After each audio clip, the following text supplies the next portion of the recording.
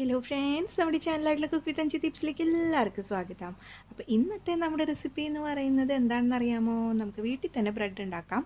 അത് കുറേ പ്രാവശ്യം ഞാൻ പറഞ്ഞിട്ടുണ്ട്, പക്ഷേ ഇത് ഓവനൊന്നും ഇല്ലാതെ ഫ്രൈ ചെയ്തെടുക്കുന്ന നമ്മളുടെ അടിപൊളിയായിട്ടുള്ള ബ്രെഡാണ്.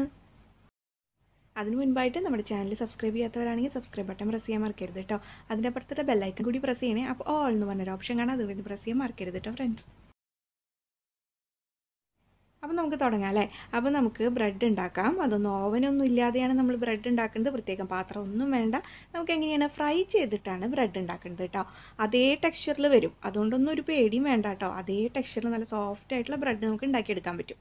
അപ്പോൾ അതിന് വേണ്ടിയിട്ട് 1.5 കപ്പ് മൈദ ഞാൻ എടുത്ത് വെച്ചിട്ടുണ്ട്. അതിലേക്ക് ഇച്ചിരി ഉപ്പ്, ഒരു ഇച്ചിരി ഉപ്പ് എന്ന് പറയുമ്പോൾ ഒരു 1/4 ടീസ്പൂണിനും 1/2 ടീസ്പൂണിനും ഇടയിലായിട്ട് ഉപ്പ് ചേർത്ത് കൊടുത്താൽ മതി. പിന്നെ വേണ്ടത് പഞ്ചസാരയാണ്. അത് നമുക്ക് ഏകദേശം ഒരു 1.25 ടേബിൾ സ്പൂൺ ചേർക്കാം.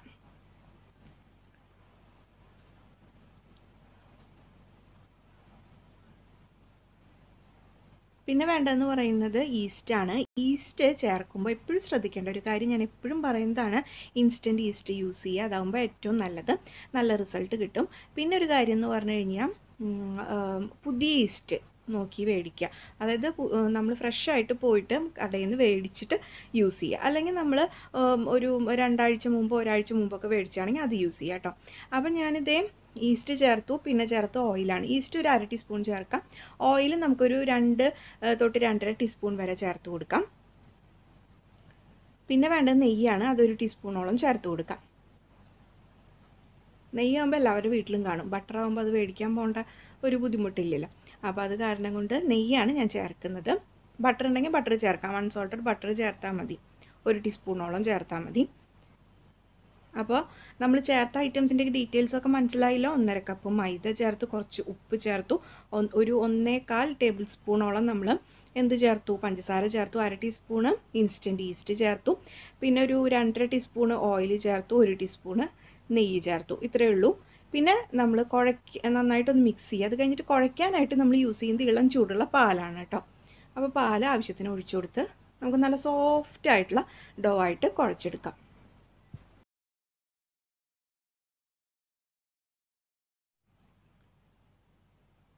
അപ്പോൾ ചപ്പാത്തി മാവിൻ്റെ കൺസിസ്റ്റൻസി അല്ല, നമ്മളുടെ അതിനേക്കാളും സോഫ്റ്റായിട്ട് വേണം നമ്മൾ ഇത് പാല് ചേർത്ത് കുഴയ്ക്കാനായിട്ട്. വെള്ളം ചൂടുള്ള പാല് വെച്ച് കുഴയ്ക്കുക. അപ്പോൾ എല്ലാം കൂടിയിട്ട് നമ്മൾ യോജിച്ചെടുത്ത് വെച്ചിട്ടുണ്ട്. ഇനി മിക്സിങ്, അതായത് നന്നായിട്ട് കുഴയ്ക്കുക എന്നുള്ളതാണ്.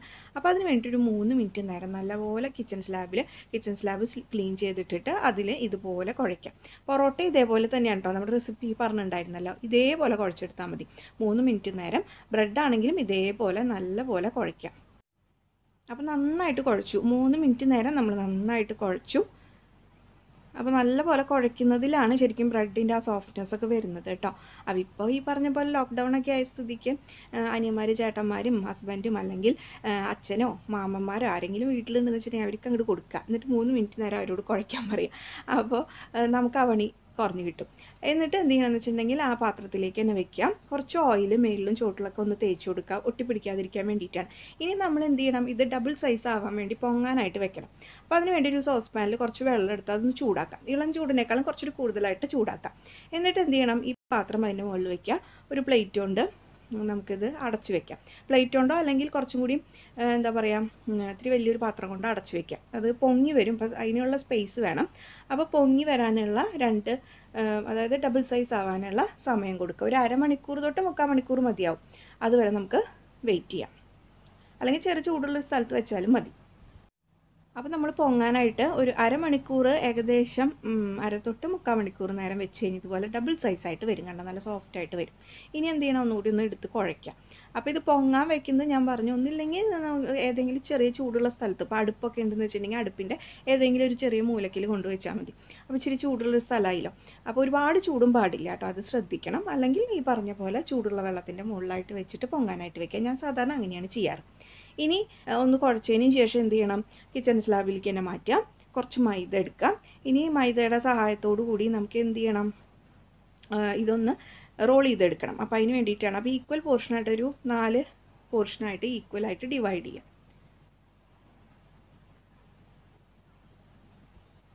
എന്നിട്ട് ഓരോന്നും എടുത്തിട്ട് ഇതിൽ പിന്നെ ഇനി തൊട്ടുള്ളൊരു സ്റ്റെപ്പ് എന്ന് പറഞ്ഞു കഴിഞ്ഞാൽ നിങ്ങൾക്ക് ഇഷ്ടമുള്ള ഷേപ്പിൽ ഇത് റെഡിയാക്കി എടുക്കാം.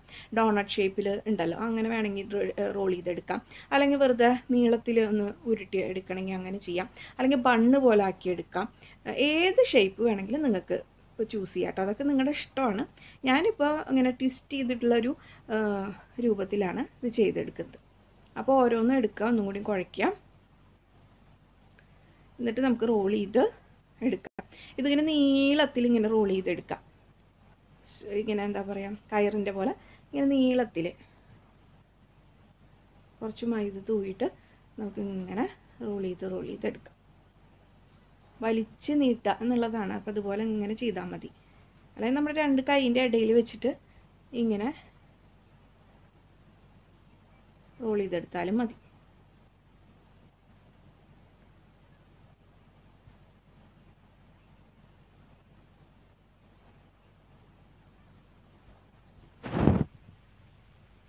ഇങ്ങനെ എല്ലാതും ചെയ്തെടുക്കണം. എന്നിട്ട് ഇതും നമ്മൾ പൊങ്ങാനായിട്ട് വെക്കണം. ഒരു 20 മിനിറ്റോളം വെച്ചാൽ മതിയാവും. അത് ഞാൻ കാണിച്ചു തരാം. അപ്പോൾ നമ്മൾ ഒരുവിധം നീട്ടി വലിച്ചെടുത്തിട്ടുണ്ട്. ഇനി എന്ത് ചെയ്യണം, ഇതുപോലെ ട്വിസ്റ്റ് ചെയ്ത് കൊടുക്കുക. ട്വിസ്റ്റ് ചെയ്ത് അറ്റം ഒന്ന് പ്രസ് ചെയ്ത് കൊടുക്കുക. അപ്പോൾ പ്രസ് ചെയ്ത് കൊടുത്താൽ അത് അങ്ങനെ തന്നെ ഇരിക്കും, അല്ലെങ്കിൽ അത് വിട്ടുപോരും. ഇതുപോലെ എല്ലാം ചെയ്തെടുക്കാം. പിന്നെ ഞാൻ പറഞ്ഞു, ഷേപ്പ് നിങ്ങൾക്ക് ഇഷ്ടമുള്ള ഷേപ്പിൽ ചെയ്യാം കേട്ടോ. ഇതുപോലെ തന്നെ ചെയ്യണമെന്നൊരു നിർബന്ധമൊന്നുമില്ല. അപ്പോൾ 4 ഇങ്ങനെ ചെയ്തിട്ടുണ്ട്. ഇത് കുറച്ച് നെയ്യാണ്, നമ്മൾ സാധാരണ നെയ്യ്. ആ നെയ്യ് ഒരു ബ്രഷ്, ഇതുപോലെ ബ്രഷ് ഉണ്ടെങ്കിൽ ബ്രഷ്, അല്ലെങ്കിൽ സ്പൂൺ വെച്ചിട്ടോ കൈ വെച്ചിട്ടോ എങ്ങനെയായാലും കുഴപ്പമില്ല. ഇതുപോലെ സ്പ്രെഡ് ചെയ്ത് കൊടുക്കുക 2 ഭാഗത്തും. ഇത് നമ്മൾ പൊങ്ങാനായിട്ട് വെക്കുന്നതിന് മുൻപാണ് ഇത് ചെയ്യുന്നത് കേട്ടോ. ഇനി പൊങ്ങാനായിട്ട് നമ്മൾ വെക്കുന്നുണ്ട് ഒരു 20 മിനിറ്റ് നേരം. അപ്പോൾ അതിന് മുൻപായിട്ട് ഇത് ചെയ്യുന്നുണ്ട്. ഈ നെയ്യ് 1-2 ഭാഗത്തും സ്പ്രെഡ് ചെയ്ത് കൊടുക്കും. ഒപ്പം തന്നെ കുറച്ച് പഞ്ചസാരയും തൂക്കി കൊടുക്കുന്നുണ്ട്. അപ്പോൾ രണ്ടിൻ്റെയും ഫ്ലേവറും നമ്മുടെ ബ്രെഡിൽ നല്ലപോലെ വരും. ആ ബ്രെഡ് പിന്നെ അത് മാത്രമല്ല, പഞ്ചസാര അങ്ങനെ വെച്ചിട്ട് നമ്മൾ ഫ്രൈ ചെയ്യുമ്പോൾ അത് കാരമലൈസ് ചെയ്തിട്ട് അതിൻ്റെ ഒരു ഫ്ലേവറും വരും. കാരണം നമ്മളിതിൽ ഒരുപാട് പഞ്ചസാരയൊന്നും ചേർത്തിട്ടില്ല. അപ്പോൾ നമുക്കൊരു മധുരം വേണ്ടേ. അപ്പോൾ അതിന് വേണ്ടിയിട്ടാണ് അങ്ങനെ ചെയ്യുന്നത്. ഒരു ടേസ്റ്റും നല്ലപോലെ വരും. അപ്പോൾ നെയ്യും പഞ്ചസാരയും നമ്മൾ ചേർത്തിട്ടാണ് ഇനി പൊങ്ങാൻ വെക്കുന്നത്. അതൊരു 20 മിനിറ്റ് നേരം നേരത്തെ വെച്ച പോലെ തന്നെ ചെറു ചൂടുള്ള സ്ഥലത്തോ, അല്ലെങ്കിൽ നേരത്തെ ചെയ്ത പോലെ സോസ് പാനിൽ വെള്ളം ഇളം ചൂടിനേക്കാൾ കുറച്ചുകൂടി ചൂടാക്കിയിട്ട് അതിൻ്റെ മുകളിൽ വെച്ച് ഒരു വലിയ പാത്രം കൊണ്ട് ഇത് അടച്ച് വെക്കുക 20 മിനിറ്റ് നേരം. അപ്പോൾ അത് ഡബിൾ സൈസായിട്ട് പൊങ്ങി വരും. അത് കഴിഞ്ഞിട്ടാണ് നമ്മൾ ഫ്രൈ ചെയ്ത് എടുക്കുന്നത് കേട്ടോ.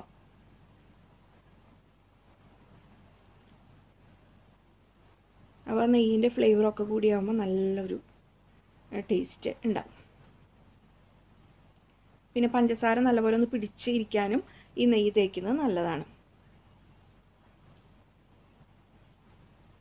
പഞ്ചസാര ആവശ്യത്തിന് നല്ലപോലെ സ്പ്രിങ്കിൾ ചെയ്ത് കൊടുക്കുക, ഒന്ന് പ്രസ് ചെയ്ത് കൊടുക്കുക 2 സൈഡിലും. അങ്ങനെ 2 സൈഡിലും നമ്മൾ പഞ്ചസാര നല്ലപോലെ പ്രസ് ചെയ്ത് വെച്ച് കൊടുത്തു.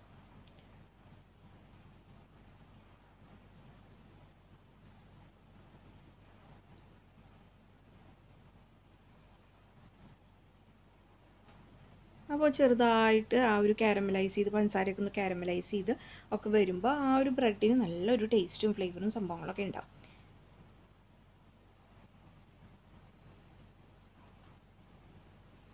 ഇനി നമ്മൾ നേരത്തെ ചെയ്ത പോലെ തന്നെ ചൂടുള്ള സ്ഥലത്തോ അല്ലെങ്കിൽ സോസ് പാനിൻ്റെ മുകളിൽ വെച്ചിട്ടോ ഇത് വെച്ച് മൊത്തത്തിൽ അടച്ച് നമുക്ക് 20 മിനിറ്റ് നേരം വെയിറ്റ് ചെയ്യാം. അത്രയേ ഉള്ളൂ. അത് കഴിഞ്ഞ് വെജിറ്റബിൾ ഓയിലിൽ നമുക്ക് ഇത് വറുത്തെടുക്കാം. വെജിറ്റബിൾ ഓയിൽ ഒരുപാട് ഒഴിച്ചിട്ടും വറക്കാം, കുറച്ച് ഒഴിച്ചിട്ടും വറക്കാം. അപ്പോൾ കുറച്ച് ഒഴിച്ചിട്ട് വറുത്താൽ മതിയല്ലോ. അപ്പം നമുക്ക് ഇതെങ്ങനെയാണെന്ന് കാണാം. അപ്പോൾ ഇത് അടച്ച് വെക്കാം. ഇപ്പോൾ ഇതേ 20 മിനിറ്റ് കഴിഞ്ഞിട്ടുണ്ട്. നല്ലപോലെ ഡബിൾ സൈസായിട്ട് വന്നിട്ടുണ്ട്. നല്ലപോലെ വീർത്ത് വന്നിട്ടുണ്ട് അല്ലേ, കണ്ടില്ലേ? നല്ല ഭംഗിയുണ്ടല്ലേ. ഇനി നമ്മൾ വേണമെന്ന് വെച്ചിട്ടുണ്ടെങ്കിൽ എക്സ്ട്രാ നമുക്ക് പഞ്ചസാര കുറച്ചും കൂടിയും ചേർത്ത് കൊടുക്കുക. അതിങ്ങനെ വീർത്ത് വരുമ്പോൾ ചില ഭാഗങ്ങളിൽ പഞ്ചസാര ഉണ്ടാവില്ല. അപ്പോൾ ആ ഭാഗത്ത് വേണമെന്ന് വെച്ചിട്ടുണ്ടെങ്കിൽ കുറച്ച് പഞ്ചസാരയും കൂടി പ്രസ് ചെയ്ത് കൊടുക്കാം. പതുക്കെ പ്രസ് ചെയ്യണം. ഇത് പെട്ടെന്ന് ചുങ്ങി പോകുന്നൊരു സംഭവമാണ്. അതുകൊണ്ടാണ് ഈ ഒരു സമയത്ത് നെയ്യും പഞ്ചസാരയൊന്നും തേക്കാത്തത്. അതുകൊണ്ട് പതുക്കെ പ്രസ് ചെയ്ത് കൊടുക്കുക കേട്ടോ, പഞ്ചസാര ഇട്ടിട്ട്. ഇനി നമുക്ക് എന്ത് ചെയ്യണം, ഇത് ഫ്രൈ ചെയ്തെടുക്കാം. അപ്പോൾ അതിനൊരു ചീനച്ചട്ടി വെക്കാം. അതിലേക്ക് വെജിറ്റബിൾ ഓയിൽ കുറച്ച് ഒഴിക്കാം. ഞാൻ ഇപ്പോൾ ഇത്രയും വെജിറ്റബിൾ ഓയിൽ ഒഴിക്കുന്നുള്ളൂ കേട്ടോ. അപ്പം ഇതിൽ 2 ഇട്ടിട്ടാണ് അറ്റ് എ ടൈം 2 ഇട്ടിട്ട് ആണ് ഫ്രൈ ചെയ്യുന്നത്. അപ്പോൾ ശ്രദ്ധിക്കേണ്ട ഒരു കാര്യം, ലോ ഫ്ലെയിമിലിട്ടിട്ട് 2 ഭാഗവും കുറച്ച് നേരം ഒന്ന് അതായത് വെന്ത് വരാൻ വേണ്ടിയിട്ട് ലോ ഫ്ലെയിമിൽ ആദ്യം ഇടുക കുറച്ച് നേരം. അത് കഴിഞ്ഞിട്ട് ഒരു ഭാഗമാകുമ്പോൾ തിരിച്ചിടുക.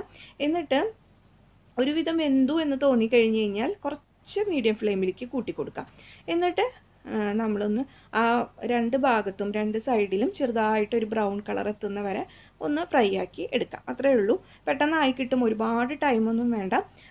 ഉള്ളിലൊന്ന് വെന്ത് വരണം എന്നുള്ള ആ ഒരു ടൈം മാത്രം മതി കേട്ടോ.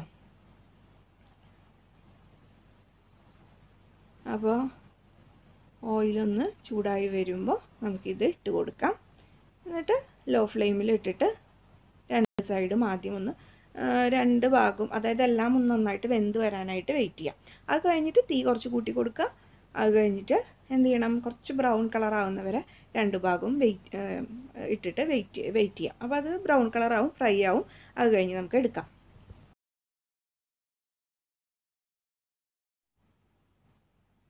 ഇനി നമുക്ക് മറിച്ചിടാം.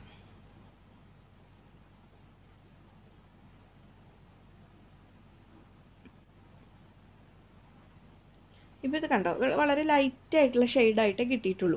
അപ്പോൾ നമുക്ക് കുറച്ച് ഡാർക്ക് ഷെയ്ഡ് ആക്കാൻ വേണ്ടിയിട്ടാണ്. അപ്പോൾ രണ്ട് ഭാഗമായി ഞാനിപ്പോൾ കുറച്ച് തീ കൂട്ടി വെച്ചിട്ടുണ്ടായിരുന്നു. ഇപ്പോൾ കണ്ടോ, ഒരു ഭാഗം ഒരുവിധം നല്ലപോലെ ഇത്തിരി ബ്രൗൺ ആയിട്ട് വന്നിട്ടുണ്ട്. അടുത്ത ഭാഗം അതേപോലെ ചെയ്തെടുക്കാം. അങ്ങനെ എല്ലാം നന്നായിട്ട് ഒരുവിധം ബ്രൗണിഷ് ഷെയ്ഡ് വരുമ്പോൾ നമുക്ക് എന്ത് ചെയ്യാം, അത് കോരിയെടുക്കാം. അപ്പോൾ കണ്ടോ, കറക്റ്റായിട്ട് വന്നിട്ടുണ്ട്. ഈ സൈഡിൽ കളർ വന്നിട്ടില്ല എന്ന് വെച്ച് പേടിക്കൊന്നും വേണ്ട കേട്ടോ, അതൊക്കെ നന്നായിട്ട് വെന്ത് വന്നിട്ടുണ്ട്. അപ്പോൾ ഇത് തന്നെ കുറച്ച് അധികം ഓയിൽ ഒഴിച്ചിട്ട് നമുക്ക് ഫ്രൈ ചെയ്തെടുക്കാം. വെളിച്ചെണ്ണയിലും ഫ്രൈ ചെയ്യരുത്, ഒരു ടേസ്റ്റ് വ്യത്യാസം വരും. അപ്പോൾ വെജിറ്റബിൾ ഓയിലിൽ തന്നെ ഫ്രൈ ചെയ്യാം. അത് വേണമെന്ന് വെച്ചിട്ടുണ്ടെങ്കിൽ കുറേ അധികം എണ്ണ ഒഴിച്ചും ഫ്രൈ ചെയ്യാം, അല്ലെങ്കിൽ ഇങ്ങനെയും ചെയ്യാം കേട്ടോ. അപ്പോൾ കോരിയെടുത്ത് ഒരു ടിഷ്യൂ പേപ്പറിൽ ഒരു അരിപ്പയിൽ മാറ്റാം. അടുത്തത് ഇടാം. ഇതേപോലെ തന്നെ ചെയ്തെടുക്കാം.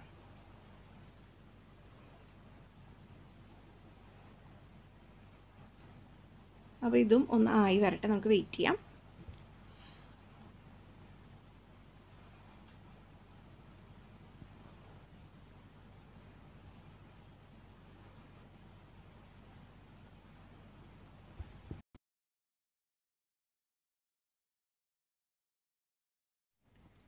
അപ്പോൾ ഇത് കുറച്ച് ചൂടാറിയിട്ടുണ്ട്. ഫസ്റ്റ് നമ്മൾ ഫ്രൈ ചെയ്ത രണ്ടെണ്ണമാണ്. ഇത് കുറച്ച് ചൂടാറിയിട്ടുണ്ട്. ചൂടാറിക്കഴിഞ്ഞപ്പോൾ നമ്മൾ എന്ത് ചെയ്തു, അതിൻ്റെ മുകളിലായിട്ട് കുറച്ച് ഹണി ഡ്രിസിൽ ചെയ്ത് കൊടുക്കുക, തേൻ.